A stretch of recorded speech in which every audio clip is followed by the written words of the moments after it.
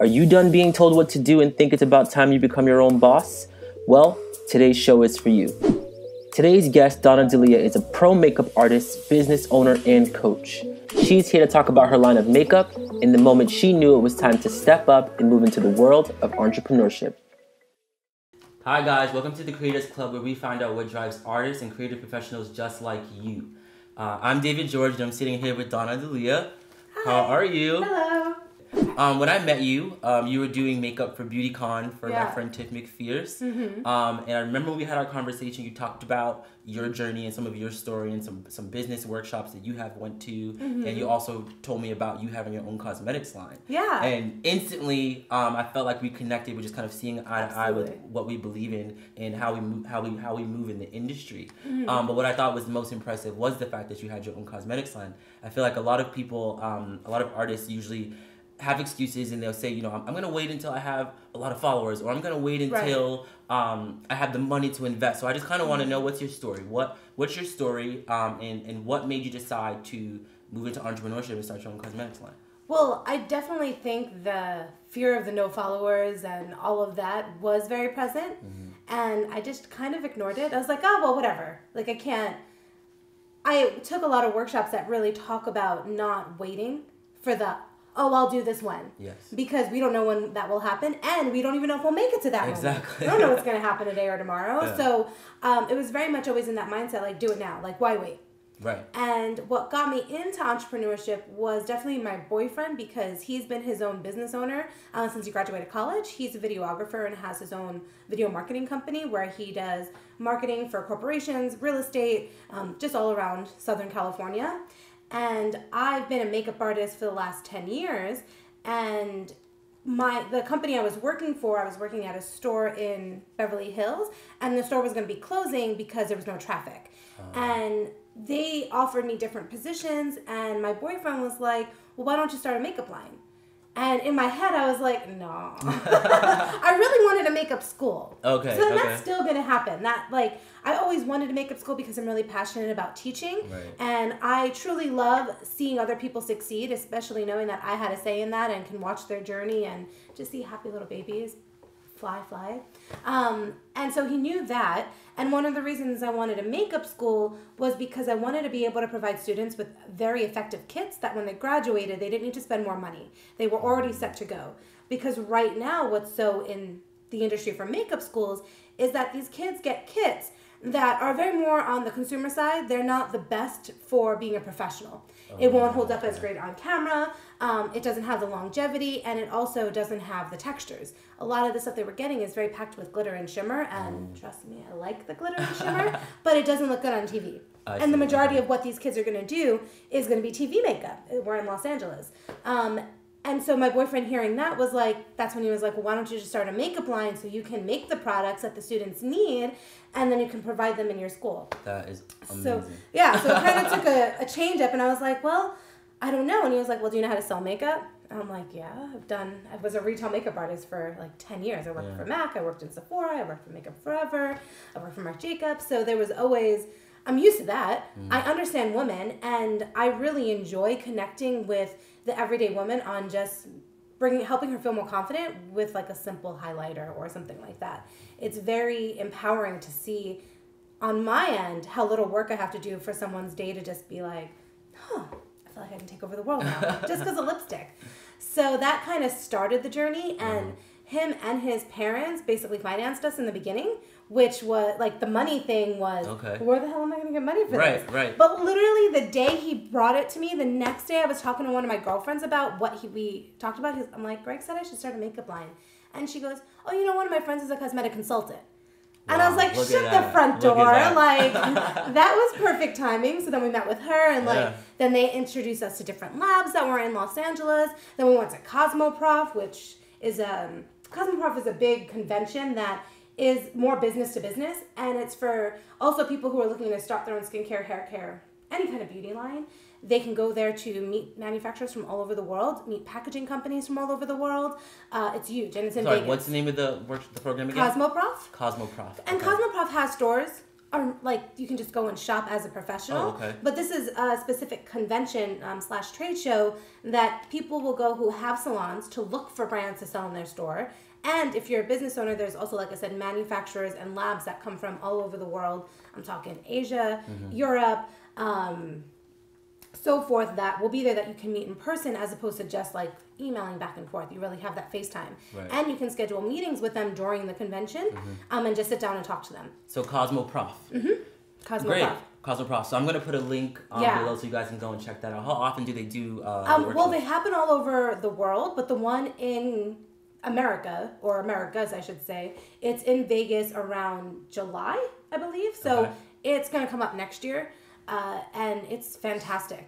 Amazing. Yes, that link will be down there. All right. That's such I just want to go back real quick. Yeah, sure. So I want to talk about two things. I want to talk about waiting, and then I want to talk about possibility. Waiting? Yeah. Okay. So, I love the saying, are you waiting or creating? So earlier you were talking about how like most people, they want to wait until this moment, and we, like you said, we don't know when that moment's going to come or if we even promised tomorrow. Yeah. So I'm a huge advocate in just start. Just start, and you'd be surprised at the amount of progress that you can make in 6 months versus you waiting 6 months to try to save up X, Y, and Z amount of money to invest. I always use this example like when I first started building websites. I built my first website when I was about 15 or 16 years old. Oh, wow. And I didn't even know it that. popped up on my Facebook newsfeed the other day, and it was just awful. Awful. Like but your memories? Just, in the memories, and it was just awful. But my reason for bringing this up is that I build my website still till today, and when I look at my website today, I'm like, that's the reason why it's great now is because I started then. Yeah, I started then, and I worked on it little by little, and I got better at it, and I taught myself, and I learned, and I applied. You know what I mean? So I just encourage everybody, do not wait. Like, just start. Yeah. Even if it's just reading a book, asking someone a question, going to visit an old teacher, just start somewhere.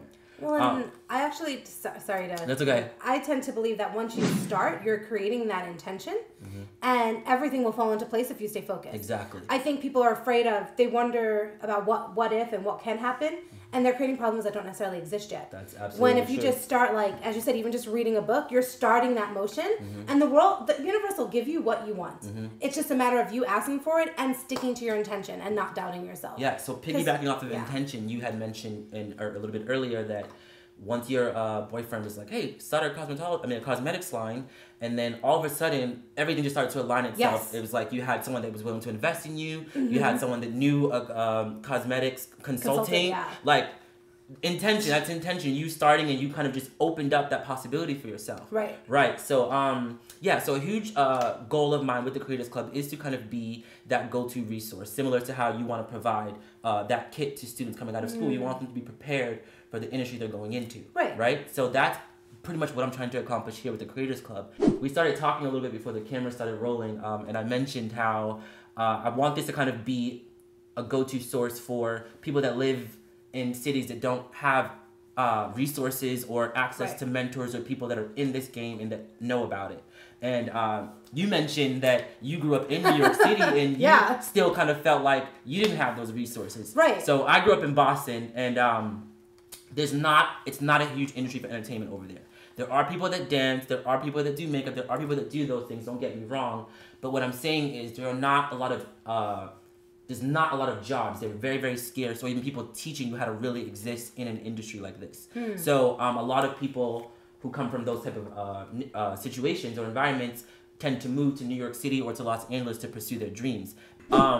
When I moved to New York City, I thought I knew what I was doing, and when I got there, I realized that I didn't. I fell flat on my face, I was in school, and it was just super, super, super stressful. And the one thing that I had wished is that I knew a lot more about what I was getting myself into before I went there. So that's the goal of the Creators Club. It's to kind of teach people business and career development, professional development as a whole. Just what are those business tools that you should know. You'd be surprised about by the amount of people that can't even write an email. You know what I mean? So we really we'll go through step by step, like when you're writing an email to an agent, what should it say? You know what I mean? And how do you format it? So just little things like That's awesome. that I really want people to be on there 100% professionally developed. Because that's like people. number one. Yeah, that's hard for people because I think the reason for that is that people focus so much on just talent, just being talented, and that's literally, like, in my opinion, less than half of what this game is. Well, and honestly, I think everyone just focuses on looking good. Yeah. So people just think if there's something that's not going to make them look good, they're afraid to do it. Right. And I think that when you start your own business and even just even if you're not starting your own business, but even if you're applying for a new job or a new career path, be open to being vulnerable and looking bad. Right. Because a lot that, like, even when I've done things, I'm like, that was absolutely ridiculous. Like, oh my God, why did I do that? I still will have someone message me and be like, oh, I love this. Right. And right. I'm like, right. you never know who you might touch. We have our own opinions, and that's not the same opinion from somebody else. Yeah, absolutely. So again, moral of the story is you just got to start somewhere, and it's like, you're going to fail, so what? Someone, I think Lily Singh had mentioned in a video that I saw not too long ago, where it's just like, hurry up and fail. Do it, make the mistake, learn from it, and then you're going to go on to the next thing. And there's definitely going to be a lot of failures and mistakes. Right. You know what I mean? I've done a lot. So again, from our conversation before we started today, you said, even though you grew up in New York, you didn't know that this career was a possibility. Talk to us about that. So I grew up in New York City. I'm originally from Brooklyn, and my family is all Italian, and they all work for somebody else for the most part. Nobody has their own, no one's a freelancer, because I'm also a freelance makeup artist. Yeah. So once I started the line and that other store closed down, I didn't take any of their jobs, and I was just like, I'm just going to freelance. Yeah.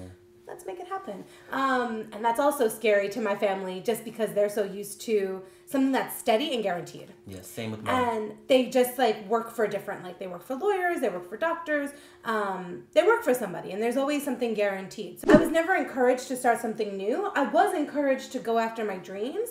And so I always liked theater, I always liked entertainment, I always liked makeup. So I was like, okay, go work for a makeup company. Like once I graduated college, I became a manager at MAC.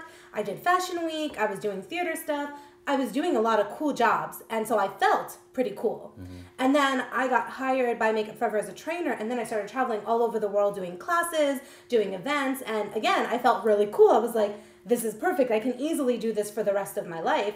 But you still have to answer to somebody. Right. And working, even if you have your dream job, there's still going to be complications where you're going to be like, oh, I wish they would just listen to me. Or, hey, why don't we try this? Yeah. You can never just do what you want to do. Yeah. There's always somebody else you have to answer to. And that's not a problem. And there are people who are comfortable doing that. And that's great. Like, please do what you are comfortable with.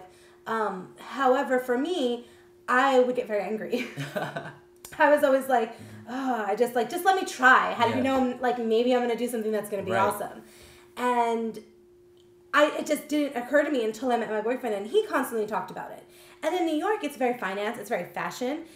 You don't really always meet people who are starting their own businesses. You meet a lot of freelancers, which can be scary. But freelancing when I was in New York is when I met people that were in the union and were doing all these things. I was like, oh, I do want to be a freelancer one day. Okay. But I still was in that area of like, I don't have enough money to just freelance. Like, I need to have this amount of money in the bank so I can be guaranteed that if I don't make enough money this month, I'll be covered. You'll be all right. Yeah. And so I never became a freelancer until I moved here and the store closed. I got a severance. Greg is like, let's start this line. And I was like, it's either now or never. Like, I was 30. I was like, let's just see what happens.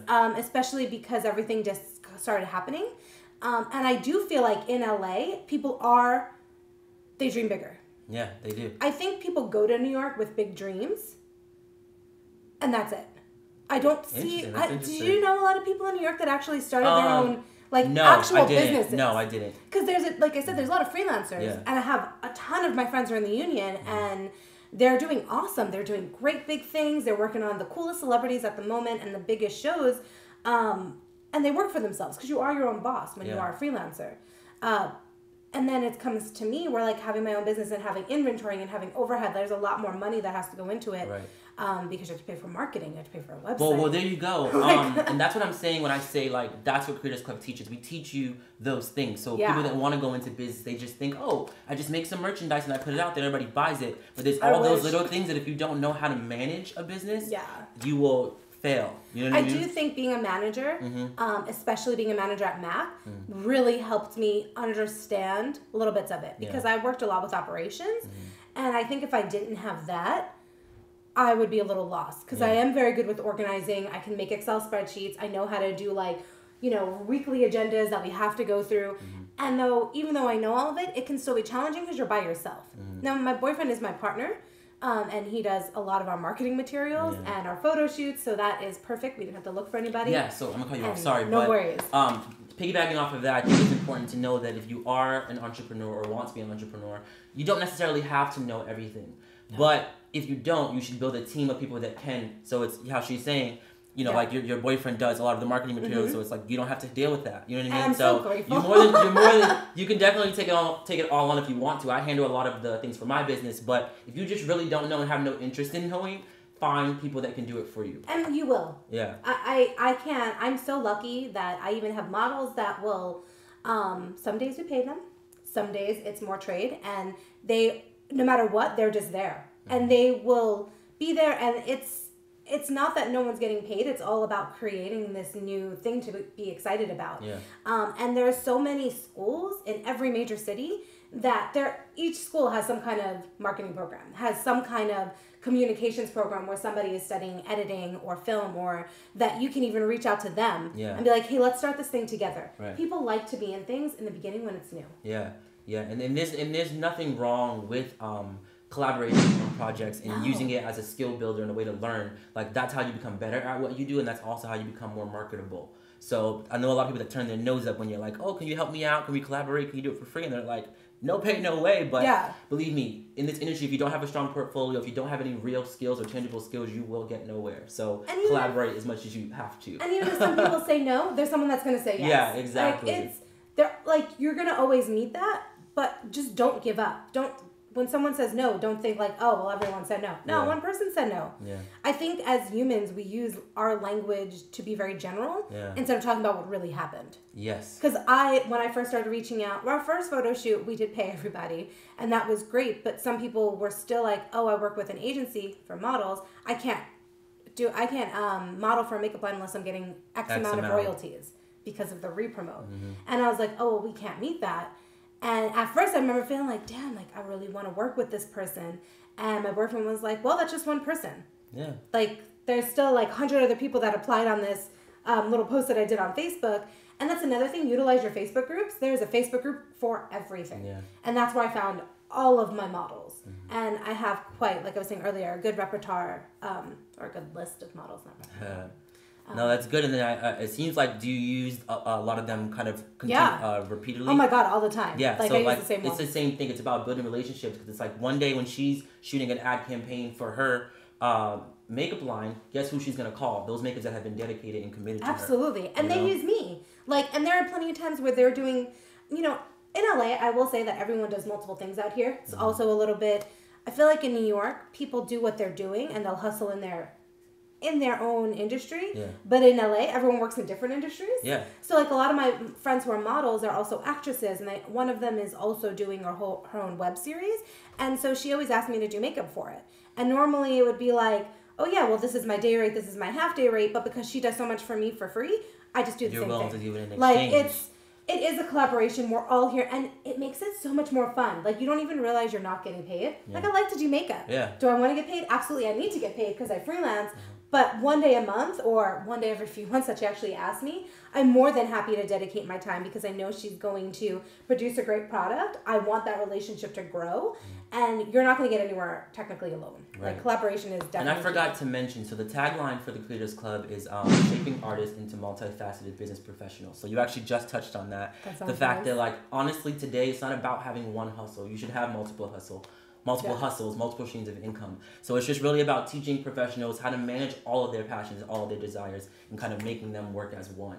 I want to go back to what you said earlier. After I thought about it as you were talking, when I moved to New York, I didn't know people that started their own businesses, but I also realized that when I moved to New York, my focus and my intention was different. At that time, I was going to finish school, and I was also going to pursue a career as a dancer. So I was opening up my network to that. You see what I'm saying? It wasn't until I got here where I was focused more on being an entrepreneur and building my business that's when I started reaching out to more people like you. You see what I'm saying? So that kind of opened And that's up probably the same thing for me. I didn't think of it as a possibility. Like no one in my family was like, start your own business. They're all like, make good money. Yeah. And it was like, okay. Yeah. And so that was like, all right, I'm going to make good money. And I had great jobs. Yeah. But it is true, I don't think I was even open to it. And I know that the resources that I've utilized in LA, I am 100% positive they exist in New York. I'm also probably 100% positive they exist in Boston.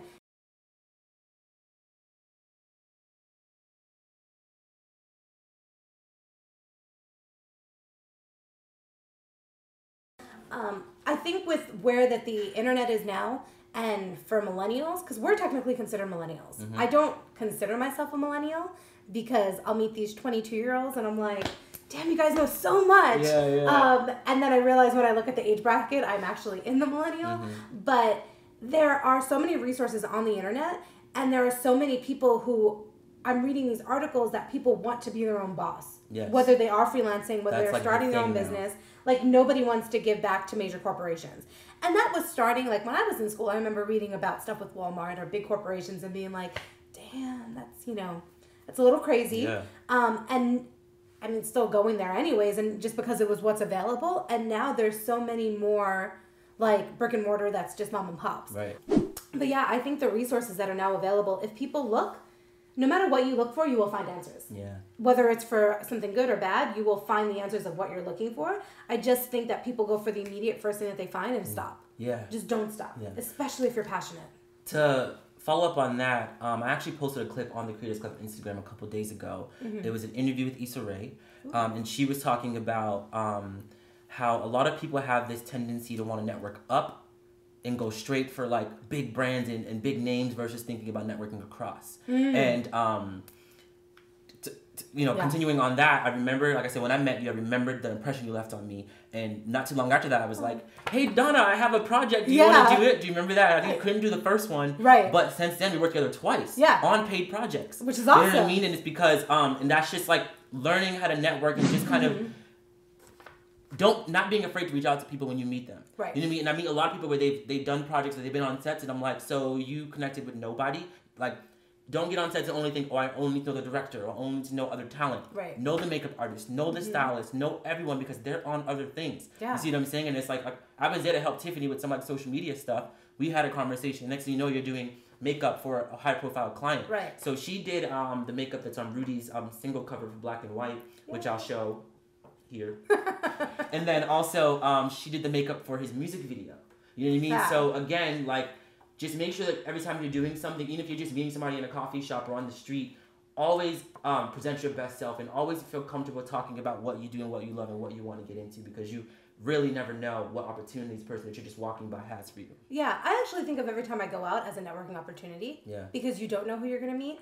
I definitely felt that in New York. I would meet people on the subway. Yeah. Like, I would be putting on my lipstick or something and someone would respond and be like, you did that so perfectly. Are you a makeup artist? And I'd be like, yeah, come visit me at my store. Yeah. And then now out here, like, literally every time I go to Universal, like, I'll bring business cards with me because people will comment on my makeup. Like, I have blue lipstick, so I'll wear blue lipstick every time I go to Universal because I'm a Ravenclaw. And that's a Harry Potter reference, but nonetheless. I'll wear it and people will be like, what is that? And you can just give out your business card. I think, and I struggled with this in the beginning. I was always shy. I would be afraid to, like, if somebody comments on my makeup, I'd be like, thanks. And if my boyfriend was with me, he'd be like, give them a card.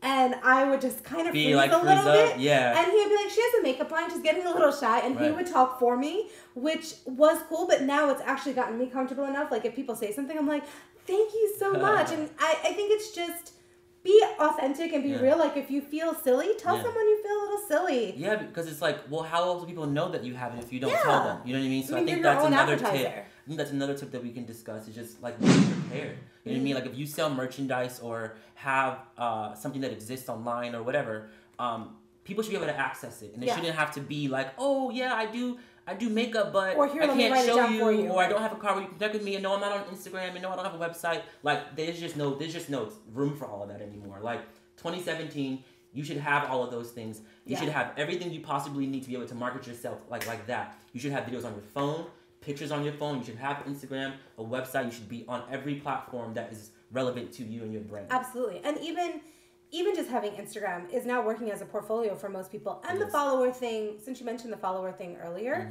I don't have a huge following. And so that really held me back in the beginning because every other makeup line that is an indie brand that has started, the founders had really big followings on Instagram prior. Gotcha. And that really intimidated me. And so I definitely think that they had an upper hand, but that's their journey. My journey is totally different. And the biggest thing I would say is you can look at what other people are doing to just know what's happening in the industry, but just do what you want to do. That's why you start your own business. Yeah, so that leads us to my next question. So this is the $1 million question. So what drives you? What drives you every day? What makes you wake up and say, you know what? I'm going to stick to pursuing this dream or the life that I chose? What drives you? People. Okay. So I have a lot of these people that will message me on Instagram or email me, and they'll just talk about how I taught them how to do winged eyeliner in a tutorial that I did, or I'm so inspiring with like the positive quotes that I'll put on, and it's really made their day. Nice. And then that's like the first thing I'll wake up to, and that will make my day. So I'll see that and see the impact that I can have on others. And what I love the most about the world, especially how it is right now, is the ability to connect with everyone all over. Yeah. We're not limited at all. We are probably, this time, is the most fortunate to be doing anything because we have really unlimited possibilities. So I think that is what drives me, the unknown. Like, it's scary, and sometimes I'm like, God damn it, I need to hustle more as a freelancer to make money. But then I get very drawn in like, well, who do I want to be in the world? I want to be someone who shows that you can be positive, you can have pink hair, and you can still be a business person. Awesome. It's just a matter of what you believe. And I also am very much in what you put out, you get back. Yeah, absolutely. And I think if I could tell the world and do one thing, it would be to be yourself, connect with others, and don't hold things back. I think we hold a lot inside because, again, that looking good, we worry about that. And it's not necessary because it's that waiting for permission thing. Yeah. You know what I mean? It's like you don't have to wait for anybody's permission to go and do you. Like you decide, like you said, I think about who I want to be in the world. Once you decide that and once you create the vision for your life, from there you just create those steps and create that blueprint and you do it how you want to do it. You know, there's no more rules anymore. I want to be a positive entity where people can see that I've done it, that they can do it also.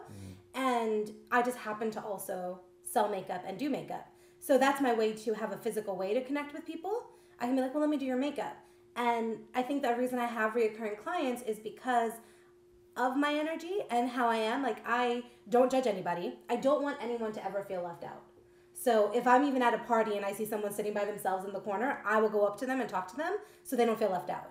And that's even when I look for models. I don't always just look for the Victoria's Secret model type. Like, I use a lot of plus size models. Like, I'm plus size too. Like, it would make sense to, have them. And I remember when we worked with one in particular, she always commented how she never gets beauty jobs because she's plus size, but she'll get clothes jobs because of all the industries. But cosmetics companies don't really want to use her. And I'm like, no, that's all. Not that that's all I want to use, because again, I don't want to leave anybody out. But I feel like when you look at a makeup ad, it's always someone who's so perfect. Yeah. And nobody's perfect. Right. Even the perfect isn't That's perfect. what the makeup's for. It's to make that illusion of looking perfect. Exactly. And it's photoshopped and all these other things. Yeah. And it's like, makeup is fun. It's a way to be self-expressive. And I want people to feel that way. I don't want people to wear makeup because they feel they have to. Yeah. I don't want someone to have to go to work and be like, oh, my boss said I needed to wear makeup. And if your boss tells you that you need to wear makeup, well, let's find a makeup regimen for you that you're going to feel comfortable in. That's going to leave you feeling empowered and self-expressed. I really like that perspective, because I think that people forget makeup is a form of art within itself, and it's just like how you use your style to express yourself. People do makeup that expresses themselves. Lipstick. You know what I mean? That's why I have dark lips on today. I was like, what's going to match all this pink? Right. I think that's awesome. Cool. So what are you up to right now? What's next for the Donna Delia brand? First of all, what's the name of your cosmetics line? Incendio Beauty. So it's called Incendio Beauty, and Incendio in Latin means fire. And I'm very inspired by all things mythological and fantasy. So I really relate to a phoenix with rising up from your ashes, basically never giving up. Like, even when you're your ugliest, you can still rise up from that. And I wanted, like I was saying earlier, to make sure that no one feels left out. Everyone feels like they are capable of doing it, because you are. You can do anything that you want. And so I really love the fire and feeling like this fiery fairy. So what's next for Incendio Beauty and Donna Delia together is we started streaming last week on Twitch. If you're not familiar with Twitch, I wasn't up until a month ago. Twitch is a live streaming platform that really focuses on gamers. So people who play video games will stream their videos on Twitch. And it started with streaming esport games. And then it kind of went into this. And now Twitch is also looking for content creators that aren't just about gaming. And right now there's a lot of body painting on Twitch. There are makeup tutorials, but I haven't really found anybody who's a professional makeup artist that is on Twitch doing just regular, teaching people how to do makeup on the regular. Like, even what primer is good for you, what foundation is good for you. So we started doing videos last week, which, like, first one we did was, here's some holiday makeup and glitter lips. Of course, there's fun, because I like glitter and fantasy. but we're also going to be doing like, here's 3 different ways to do winged eyeliner, depending on your eye shape. And it'll be like boom, boom, boom. And what's really cool about it is it's live. So people come in to your chat room and they'll just start asking you questions, and you build community that way. And it's insane because I didn't know this existed a month ago. And now, like, even within the week that I've been doing it, my Twitter has gone up, my Instagram's gone up, and I've gone up on Twitch also. And the support that the other content creators are giving me blows my mind. What do you think are the benefits of using Twitch as opposed to like Instagram Live, as opposed to YouTube, as opposed to Facebook Live? What do you think are the benefits of using Twitch? Well, I think it's where your demographic is. Okay. So for me, my target audience is a lot of, as I like to call, geek chic. So people who are also into fantasy, who want to use makeup for fun, because everything that we have as a product name, it's something magical. Like our black eyeliner is called Witch's Brew. This lipstick is called Dark Fairy. And on Twitch, it's a lot of cosplay, a lot of Comic-Con, and that's also the makeup that I like to do. But there are people that are on there, like there's millions of people on Twitch, and being that was going to be my demographic, it made sense to go that way. We're on Facebook and doing Facebook Live. The demographic tends to be a little bit older. Oh, okay. And not to say that I don't want to go after those people, but to start off with, it's really good to have a niche focus. That way you don't go all over the place. That was one of the mistakes that I did starting a business. I knew I wanted to go after these people, but I didn't really know how, and I didn't have a very clear sense of it. So now that we have the clear sense of it, one of my mentors says clarity is cash. Things have been going really well. So owning in on this niche, and with Instagram Live, we do Instagram Live also, but it disappears. Your Twitch streams stay. You can opt for, like, you can stream for 2.5 hours, and that's not going to go away. It'll stay for, I think, 30 to 90 days, depending on if you're a partner or an affiliate. Gotcha. But it will stay longer where people can find you. And I think that it's longer, the live too. You can go live for like 4 hours if you wanted to. Oh, versus so I think, I think Instagram cuts you off after like 30 minutes, right. I want to say. So then you have to restart up again. But I do use Instagram and Twitter to support Twitch. And I use Facebook. I'm on every social media platform. So real quick, how do they find you on those platforms? What's your... So everything is Incendio Beauty. Instagram, Twitter, Twitch, it's all Incendio Beauty. Nothing will be changed. And it's all also on our website. And if you go to our Instagram, there's a whole link. So there's are you familiar with Linktree? I'm not. So Linktree is a really good tool to use for Instagram because it's one link, but when you click that link, you can list multiple links. So if you are somebody who has a business, but has several businesses, but also wants to show people like your blog, your YouTube channel, and your website, using Linktree will allow you to do all of that. So you can have multiple links on your Instagram instead of just the one. We're getting technology lessons today. Oh, I can see So I'll include links to all of those. Twitch, Linktree, and then also all the links where you can find her on social media. Yeah, because those have been really informative. Okay, so that wraps our first interview of the Creators Club. Thank you so much for coming. Thank you so for having great to me. have, and your energy was amazing. Again, I'm going to show you guys all her social media links in somewhere below, or maybe on the screen somewhere. Definitely check her out and follow her. You guys are going to want to keep watching because we're going to post a new interview every week. They'll be available on YouTube as well as on the website, which is www.accessthecreatorsclub.com. Okay, follow us on Instagram at the same handle, as well as we'll be on Twitter soon. Thank you. Hi guys, so today is officially the first taping of the Creators Club. We have our first guest in the house, Donna. So we're going to be talking about some really exciting things, so just stay tuned. And this will probably be up in the new year in January, not sure at which date, but it will be there. I'm excited. Are you excited? I'm very excited. Let's do it.